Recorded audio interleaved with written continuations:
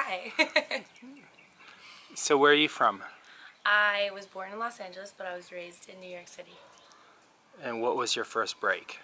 My first break? Yeah. Like my big break? Yeah? It was A Visit from the Goon Squad, which was an HBO pilot that was produced by James Franco. And what have you been in? Whew. Visit from the Goon Squad, Memoria. I did some 48-hour film projects, which were very hectic and crazy. And Shameless and Happy Death Day, which comes out today. And how do you feel about this career? So excited, and I was originally really nervous and insecure, but now I'm really confident, and I'm just really excited to see where it's going to go and take me. How did you decide to become an actor? I grew up with my dad, who is also an actor, and being on the set, I just always knew that that's where I wanted to be. Watching them always made me happy, and whenever I wasn't on a set, I was always daydreaming about being on a set. How would you describe your specialty or type? Awkward and silly and wild, but disciplined and strong. Who's your favorite actor you look up to? Well, I love Meryl Streep, obviously, but not recently, it's not true. I love Emma Stone. She's amazing, and I actually look up to all of the actors who are on Shameless, who I'm blessed enough to have been able to work aside. But obviously, my father is a huge favorite of mine. What would your ideal job be? If I wasn't an actor. If I wasn't an actor. Or in acting. Oh, in acting. Oh my gosh, I would love to play a vampire, but like in like Last in a Review with a vampire type movie. Oh, I wish.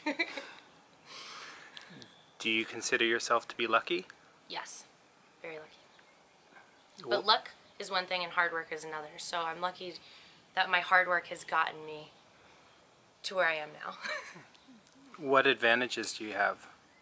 My father's name definitely got my foot in more doors than most are able to get into, like in an easier way. But once my name got me in, I had to do the work and I had to pave my own path from there. So my name is probably my advantage.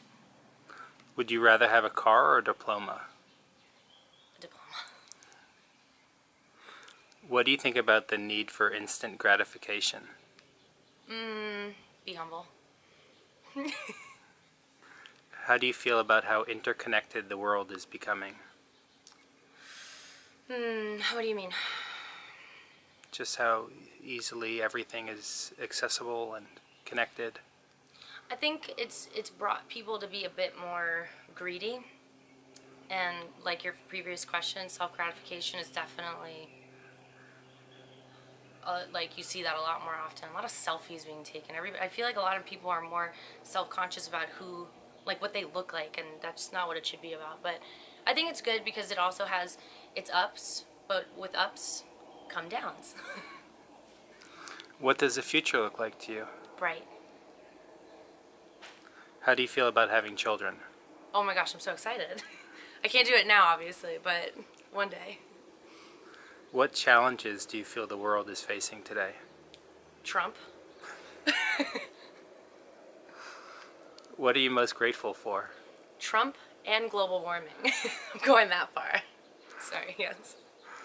That's not for grateful, is it? Not for grateful? No. What are you most grateful for? Oh, no, not grateful, no. Oh my gosh. What am I most grateful for? My family. And my family. And my friends. What's your favorite way to communicate? Phone. Telephone speaking. If I'm not in person with somebody, of course. But texting is... no. What's your favorite book, film, and music right now? Favorite book right now is Frida, a biography of Frida Kahlo. What was the next one? Film? Film? Oh, come on. There's so many. My current favorite film would be Happy Death Day. Oh, there we go. Happy Death Day is my favorite film right now. And music?